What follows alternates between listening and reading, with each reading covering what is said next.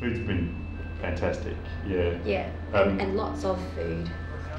Yeah. We certainly weren't hungry. Quality was good. You know, I think I was a bit anxious coming, just not knowing, because this is a sort of an off the beaten track tour.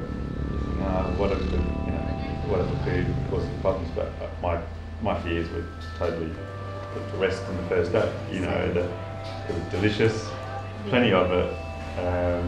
Even like when we were in the middle of nowhere and we stopped for a picnic, you know, the team will cook up something, you know, these beautiful rolls, really crispy and nice. It was really delicious. Yeah, it was good. We had lots of variety as well.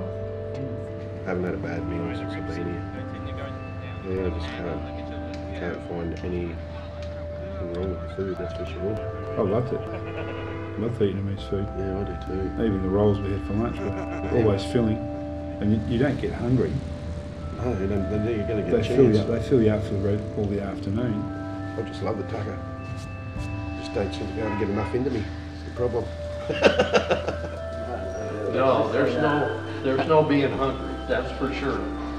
Breakfast at the hotels has been wonderful.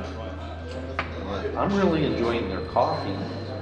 It's unique to me, and but very good. And I've loved our dinners, even though originally I think we thought we were going to fend for ourselves. We've been eating as a group, and I have found that just wonderful. Just because you can try so many 10 different dishes, and we're all sharing and laughing and talking about the day, and we seem to destroy their inventory when we come through.